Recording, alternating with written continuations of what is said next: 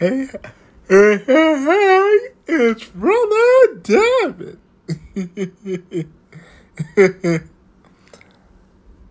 Hey, y'all. You're live with Brother Devin. And today, I'm coming to you with a blog.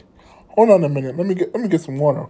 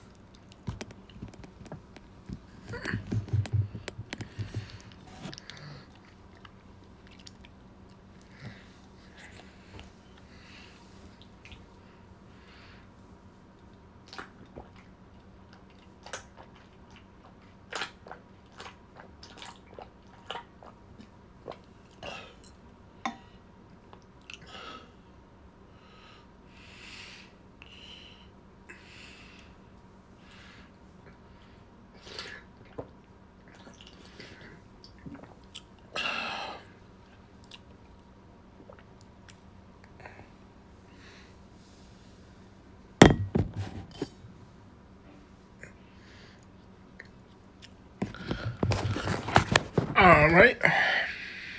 I want to apologize because when I came on here the first time, hold on, let me make sure okay, cool. When I came on here the first time, I noticed that my screen recording mic was not on. So I want to apologize. So I got to talk about everything all over again. All right. So welcome to those whom I've tagged. Let me tag it again.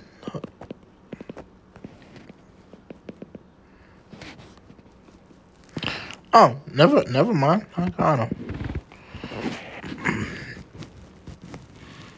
Well, you know what? I think I want to invite this person. I mean, after all, I do love her. Okay. All right.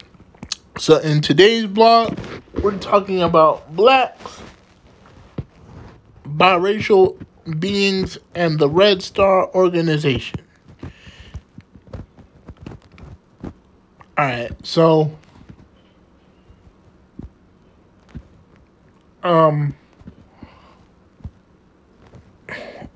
where I want to start off is back when I was a teenager. I was about 16 at the time, and during that time, I was doing an oratorical speech about the original Black Panther Party, which was started by Stokely Carmichael, who later became, which was started by Stokely Carmichael, who later became Kwame Ture. All right.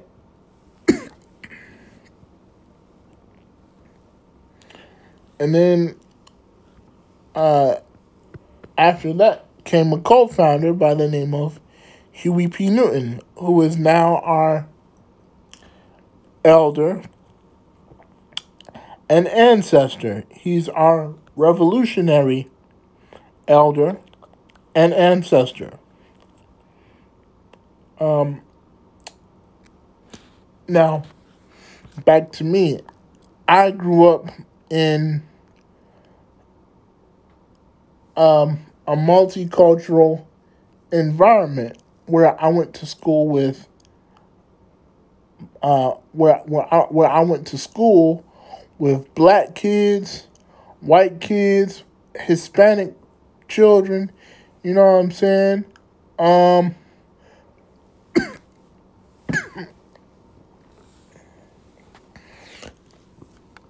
Yeah. So, um, yeah, I was just a multicultural guy growing up, and when I was 16, I was influenced by when I was 16, I was influenced by the original Black Panther Party, and they woke me up politically.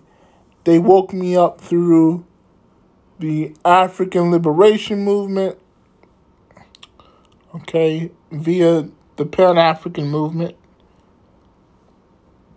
Um, I was with it for a while, strong, until I came out about certain things, and they didn't really approve of that.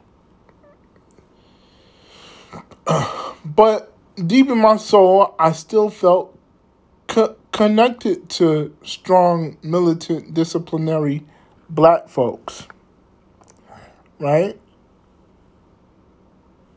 But it was because Sister Jesus, Sister Christine, she tried to explain it to me, and yeah, she tried to explain it to me that it's not about black versus white.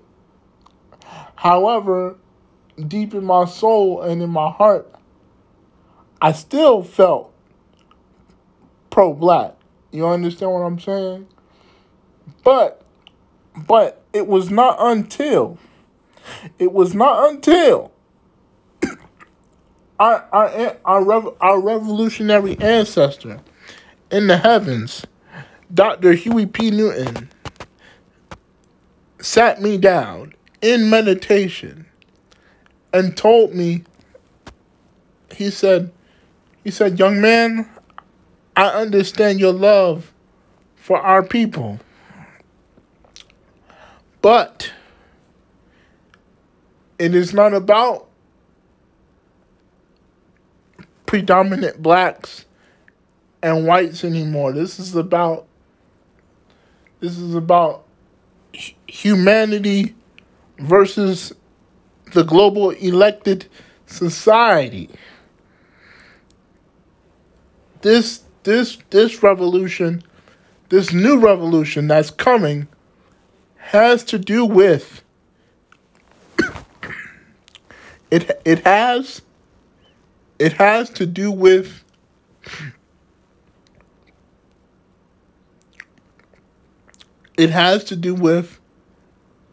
the saving and the protection of humanity. Now, I want to explain something to y'all. And the thing that I would like to explain is this. The thing I want to explain is that I'm black, yes, and I love my people, and I'm for them. I always will be for y'all. My whole occult lectures is predominantly black centered. Even my galactic awareness. Okay? However,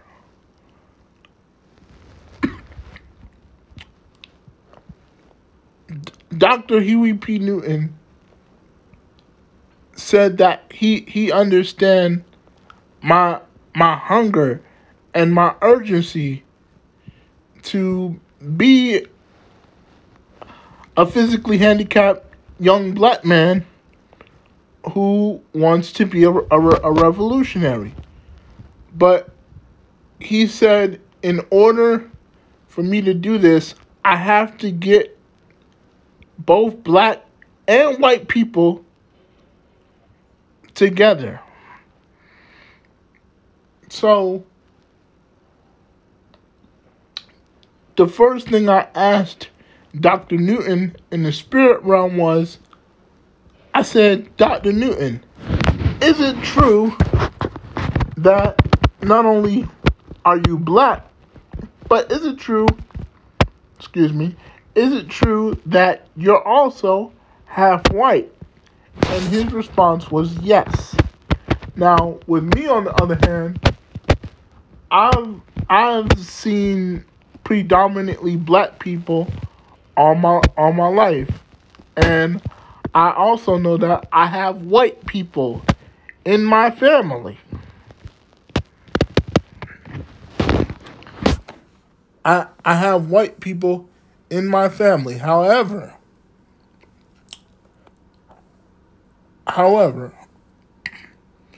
if you as the white man or the white woman have not been around me to take care of me ever since I was a baby, you don't matter to me. Moreover, that does not mean that I hate all white people. And I'm gonna tell you what I said the first time I recorded this. I said, I don't hate all white people. I just hate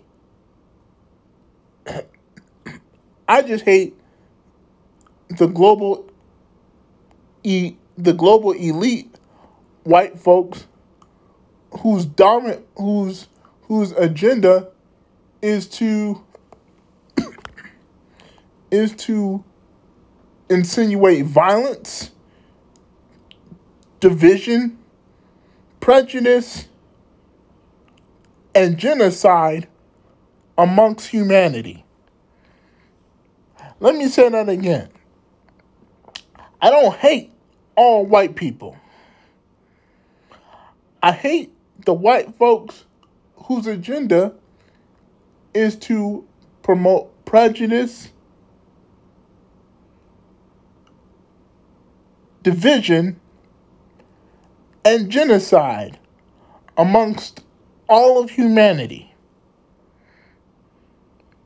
And when I say all, I literally mean all of humanity. Because they try to make this so-called racial war amongst us.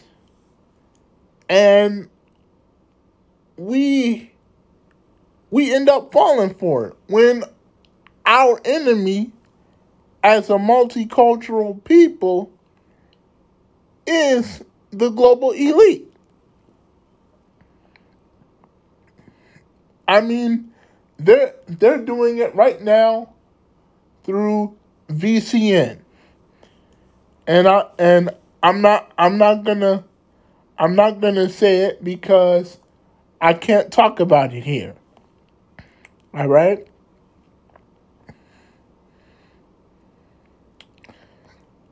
I love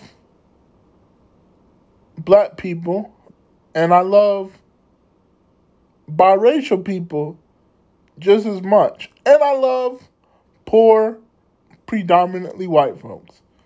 Okay?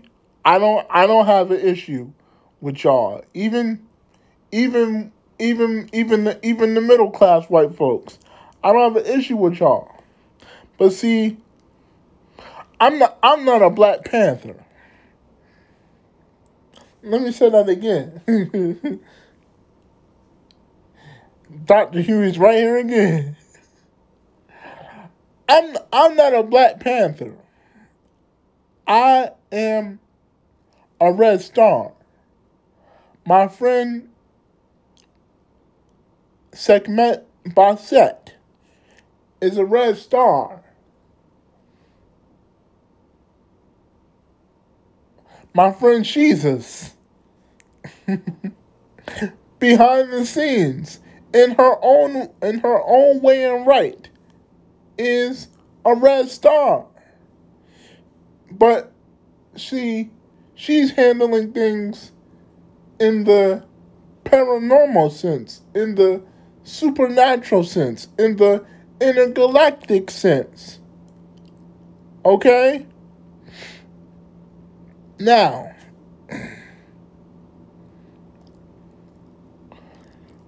people people are probably wondering, Brother Devin, what's your whole thing about white people being a guest in hip hop? I say, yeah, white people are invited to hip hop. If it wasn't for the Beastie Boys, Eminem would not be rapping right now. Actually, yeah. Um, if it wasn't for the Beastie Boys and Vanilla Ice, Eminem would not be rapping right now. My only thing is the Beastie Boys were the first rap and hip hop rap group to dominate, or better yet, I should say, become a part of hip hop culture. And I guess everybody back then, you know, they were scared to come forward and, form white rap groups, because the only white rap groups we knew were the Beastie Boys. Of course, yeah. You had the Red Hot Chili Peppers, and I'm glad I'm mentioning them. but but yeah, a lot of white people were scared to participate in hip hop back then, because us black folks in urban communities, we were very hard on white folks, because we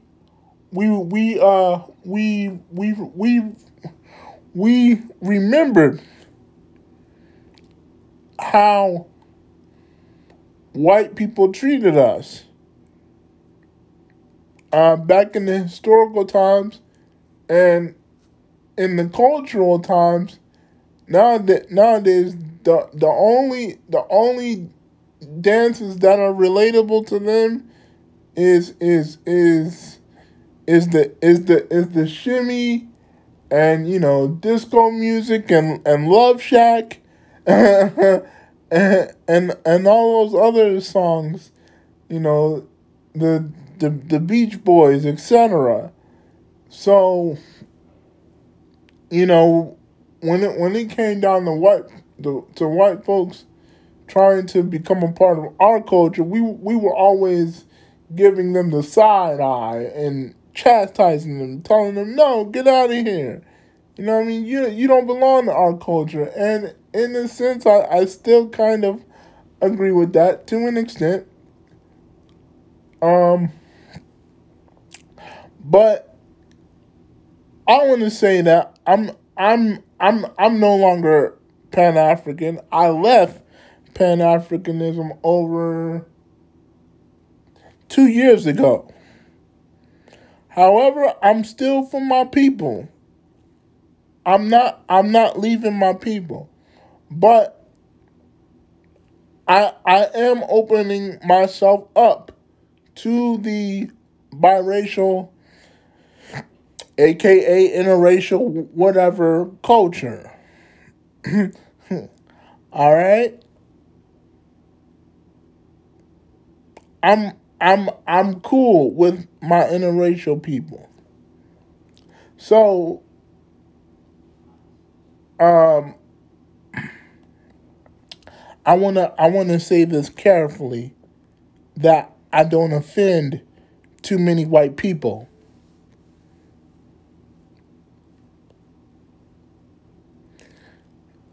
I've seen TV shows.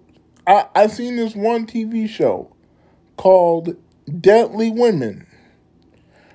All right, and I'm glad I watched this show carefully because it taught me that all of not all of it, but most of humanity is messed up in the head, because not only do you have crazy white women that want to kill people, you have crazy black women that want to kill and poison people. All right? Now, here's the thing.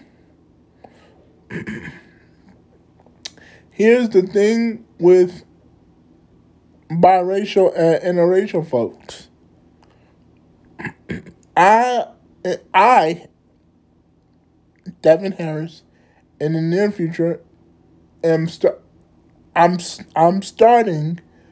with the help of Sister Sekhmet. I am starting a political self-defense organization / political party called the Red Star Organization. All right? The Red Stars Organization. I'm a Red Star for life, even after I die. My energy won't be going nowhere. You understand? Alright. So,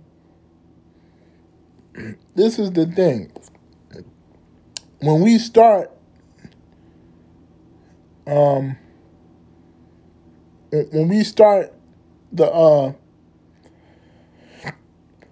hold on, before I forget. I want to say that I understand that not all white women are evil. Okay? I used to have romantic feelings for white women. I have a friend that I met at Walmart. She's white. Okay? And she didn't care as to whether I was black or not. She asked me for a hug because she loved my energy. And I was already in the midst of feeling sad anyway, so I needed a hug. I didn't care about the whole black and white thing, even though in that time I was having a pro-black mind, and this was around the same time our elder in the spirit realm, Dr. Huey P. Newton, told me that this new revolution that's coming. Move that out the way. I'm also screen recording, y'all. I'm sorry. But Dr. Huey, hey, Jesus. I brought you infinite love, eternal and infinite love to you, Sister Dragon. Team Atlantis. Oh. All right. So, Red Star Power, by the way. Okay. So, back to what I was saying. Yeah. When I was at the Walmart, and I met this white lady. I didn't care whether she was white, because normally I'm like, in my mind, I'm like, I don't fuck with white people. Da da da da da. But Dr. Huey P. Newton, Dr. Huey P. Newton in the spirit realm, he said to me, young man, in order for you to be a revolutionary, and in order for revolution to work, you have to bring both black and white people together. And see, Sister Jesus tried to tell me this. And I ain't gonna lie to you. I ain't gonna lie to you. My ass was arrogant because I felt strongly about this whole pro-black thing, and in a sense, I still do. I'm not going to ignore the cries and the struggles of black people. Shit, I'm going through discrimination right now as a physically handicapped black man, motherfucker. Okay? You don't think people with physical disabilities have to deal with it? Thank you, Dragon. Thank you, Dragon. We all learn and take time. Yes. Oh yeah, and I'm putting you on my occult lectures channel. Also, I hope you don't mind. Mwah. And happy early solar return, by the way. Mwah, mwah, mwah. All right. Yeah, I've dealt with I don't mind. Oh, okay, cool. Yeah, but yeah, I've dealt with the discrimination too. Not just from able-bodied folks, but people in wheelchairs too. Thank you for the early button. No problem, Dragon. No problem. Yeah, but I love Goddess Jesus. Me and her gonna meet physically. That's why I keep having like dreams about this supernatural being. You understand? So anyway, yeah, I've dealt with discrimination amongst not only able-bodied people but my own as a physically handicapped black man. And this discrimination came from handicapped white people a couple times, but my discriminatory experiences came from my own, and they were in wheelchairs. Isn't that some shit? So because of their ignorance, I chose to separate and segregate myself from my own. However, now that I'm more conscious and subconscious about things, I have decided to come to physically handicapped people as a teacher and say, look, I'm not here to get all close to you and be your friend. I'm coming to you as a teacher to help you spiritually. I give a fuck less if you don't like me. You understand me? I don't care if you're in a wheelchair, walker, motherfucking crutches, cause I know what it was like to walk on a walker. It took me a whole 4 motherfucking years to because I had to learn how to crawl and walk all over the fuck again. So, instead of trying to be friendly and buddy with a bunch of physically handicapped folks that are similar to me, I'm coming to them as a paranormal, supernatural metaphysician and occult and intergalactic teacher. Let me say that again. I'm coming to them as a metaphysician, occult, OCCULT, and intergalactic teacher. I'm almost to the point in my heart chakra where I really don't want to get attached to a humanity that does not serve me anymore. That's real shit. I'm not all the way there yet because, well, I don't know. I'm just not there yet. But I'm starting to let go of people that do not and will not serve me emotionally.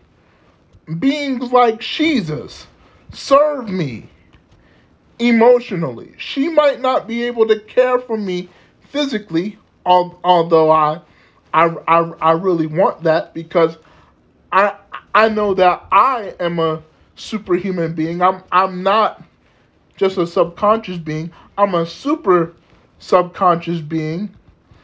And I'm under contract. I don't know if I'm allowed to say what that contract is, but I'm under contract, and it's not quite over yet for me. Excuse me. I'm fine. Wait, let me get some water. Hold on.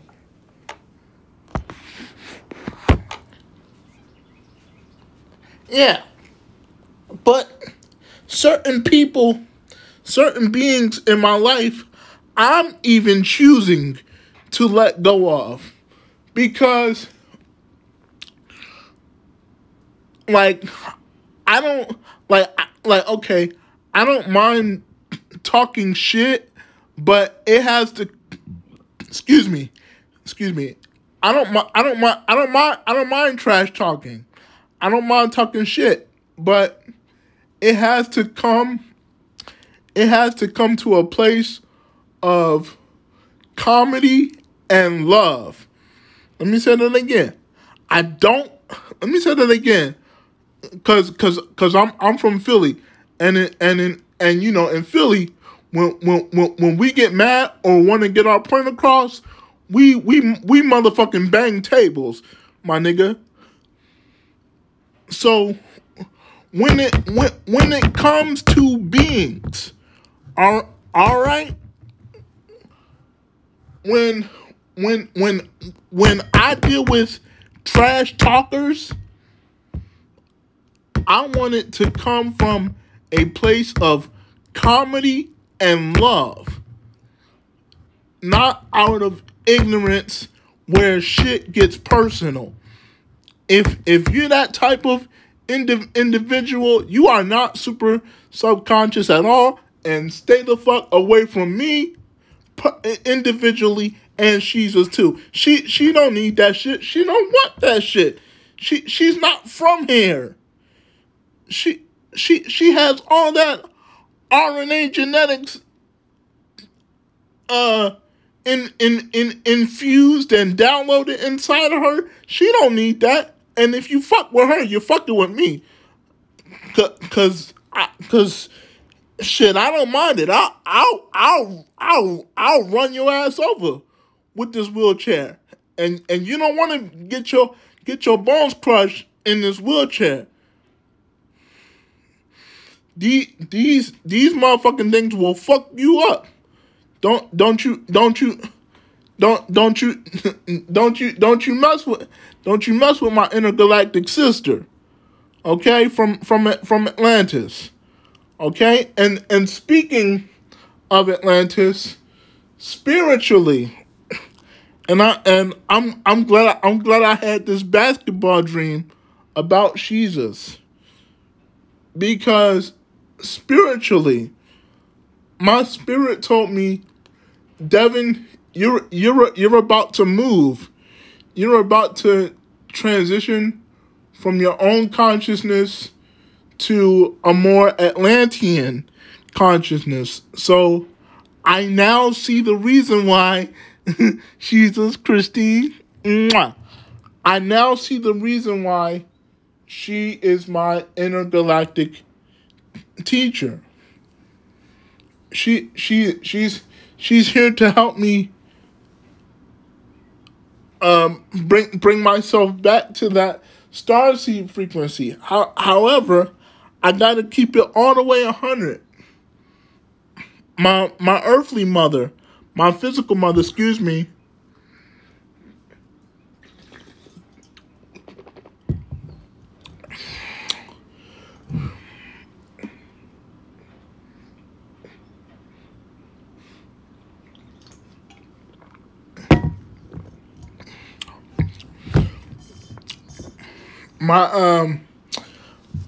my earthly mother, she has the ancient Kemetic consciousness. She has the ancient Kemetic consciousness of Ma'at in her. So if it was already in her and in my grandmother and in my great grandmother, etc., then it's in me too. It's in me too. So what I'm saying is, I'm basically like an anchor. I got my, yes, I do have my foot in the paranormal psychological realm, but I also have my foot in the black, and I also have my foot in the political and black and biracial realm, as far as helping blacks and biracial people politically through self-defense. I've always been a self-defense person. I love Batman, and when I got tired of his ass, I was loving Superman and Spider-Man. Why? Cause they could fly. You know what I'm saying? Batman, not so much. He was a crime fighter. He dealt with robbers and burglars. And he didn't naturally fly. He had to have a certain item to help him, fly past buildings and shit. But I personally admire Superman, because he could fly and whoop your motherfucking ass at the same time. Okay? So back to the political side of things. So I was having this discussion with another sister of mine, Sister Sekhmet Baset. She also goes by the name of Het Hedruka. Okay? And so with her assistance, she helped me to communicate with Huey Newton. And I the honest truth is, I actually told Huey Newton that I want to prove to handicapped people, as well as able-bodied people, that handicapped people can bear arms. I actually saw something where we actually have the right as physically handicapped people to bear arms. I forgot the name of the movement, because not only do they help people who are paralyzed, but they also help people like myself who are mobile. See, I'm able to move my body. I just can't walk. So yes, I am able to carry two guns. Okay? Yes, I am able to carry two guns. I know how to shoot them. Both my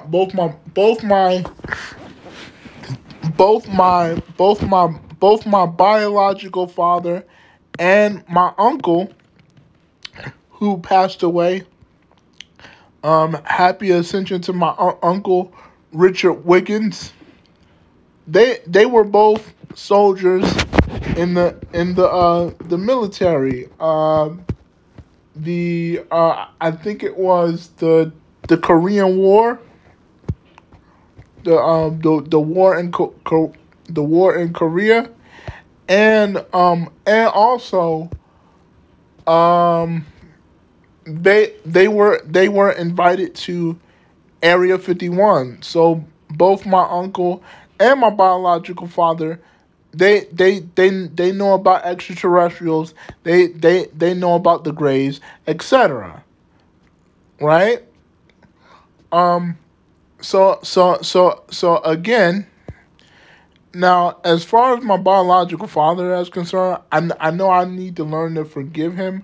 But right now, personally and individually, I'm not ready to. But as far as him serving the country, I have no choice but to respect that. Even though he's no longer in the military, all he wants to do is bike and ride motorcycles. I have no choice but to respect. I have no choice but to respect my biological father for his participation in the U.S. military. I also have Marines, um, more soldiers, lieutenants. I don't have any generals in my family. I wish I met them. But we got generals. I'm sorry. We got lieutenants and we got soldiers in my family. So that pushed me to kind of push a Black Panther like mindset within myself. Now, right now, I'm not a Black Panther, and Dr. Huey P. Newton doesn't want me to be a Black Panther. He wants me to be a Red Star. Okay? And I'm not going to do an entire political history lecture. I'll do that again sometime in the near future, because right now I'm actually studying my whole Red Star organization psychology. I'm learning about myself, not just as a person, but as a political leader, a revolutionary, a musician, metaphysician, a cult teacher and practitioner, and just like Jesus. Okay, so there's a lot of things about me that I'm still learning before I go ahead and share with the world. And one of the books I actually shared on Facebook. It's called The 13 Things Mentally Strong People Don't Do by Amy Morin. The book is by Amy Morin. Hold on.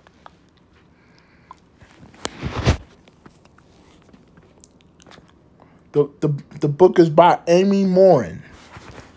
And it's with her psychology and psychiatry that I'm practicing how to gain my mental strength back. I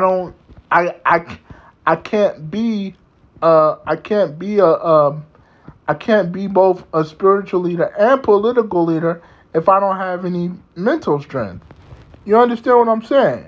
I mean, it just wouldn't make sense. So I want to say this.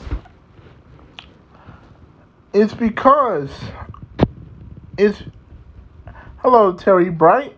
It's because of Dr. Huey P. Newton, who is also not only black, but he's half white. It's because of him. He told me that he said, with my help, we're going to start a new revolutionary movement that not only deals with blacks, because yes, although it may be predominantly black, people who are interracial or go by the so-called label of biracial, they are allowed in this movement. So if if you yourself are biracial and are a part of a biracial family, yes, you can join the Red Star movement. Okay? Now, I'm just the the messenger and the co-founder of this Red Star organization. Well, really, I'm the founder of it, but I also have a couple of other people with me as well, and then I have a female. I hope she's still on here, Sister Christine. I can tell she's gonna be watching my movement from the astral, and if it's meant for us to meet physically, and I'm still doing my political thing by that time, then hey, it is what it is. So be it. So mote it be, and so it is, right? So not only is this movement for blacks and physically handicapped people, but it's also for those of you who are born and raised in interracial families. So yes, both blacks and interracial people can join this self-defense party. You do have a place in our movement. However, if you are predominantly white and you hate black people or interracial people, you cannot be a part of our organization. And as a matter of fact, that is divine order from Dr. Huey P. Newton. Because, okay, what he stated was, blacks and biracial people can join the organization, but if you are predominantly white and you are prejudiced, you cannot be a part of the organization. I'm sorry. Those were his instructions when I was in meditation with him. You know what I mean? Because I hate to say it, but I kind of pick up after my biological father. You know what I'm saying? But I want to be pro. I want to be pro. I want to be pro humanity, because the whole pro black thing, I feel that is now a personal thing. It's a personal political thing. It's not a global thing. So on a both personal and global perception, I'm dealing with the Red Star movement. I don't care about the new Black Panther Party.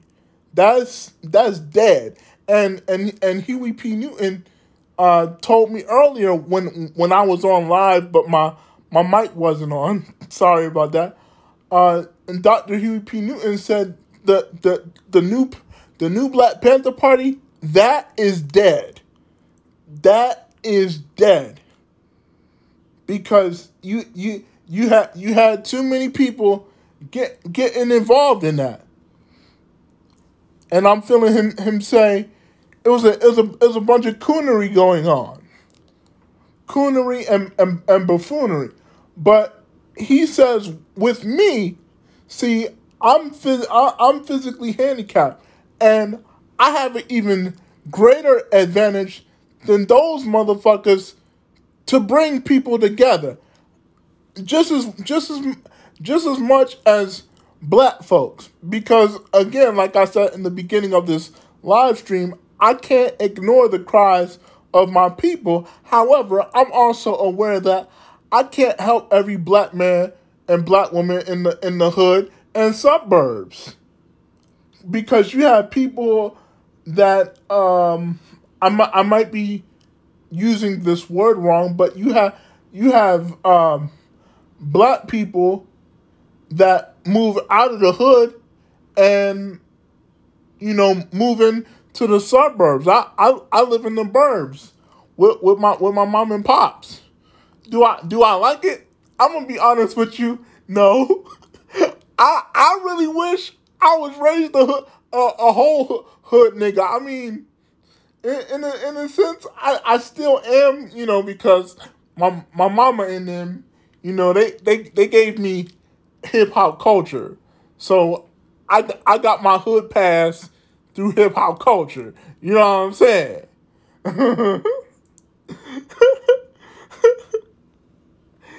Yeah, Dr. Newton said that's right.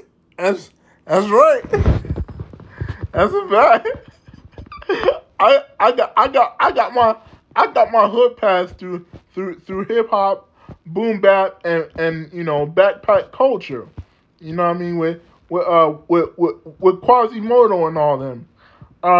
Brother Krondon and brother Ali, who are black albinos.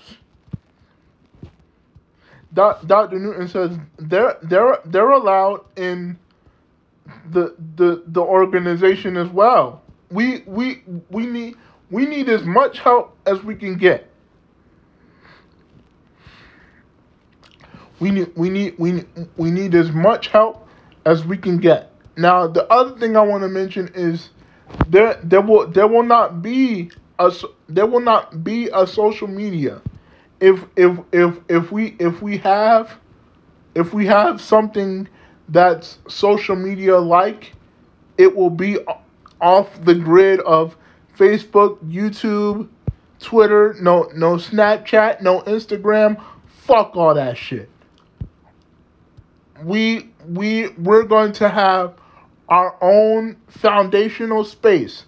We don't need Facebook and YouTube tracking us down. Now we might use those we might use those outlets to promote the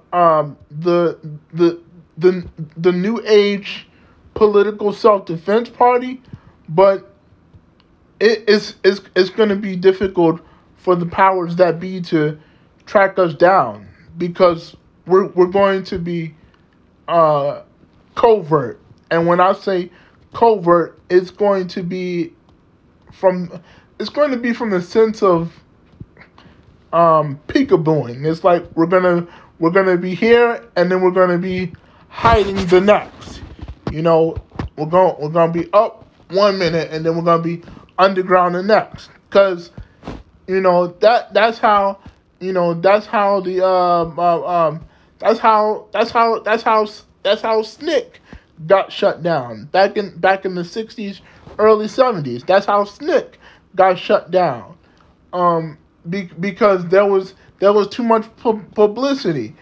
There was too much publicity going on, and a lot of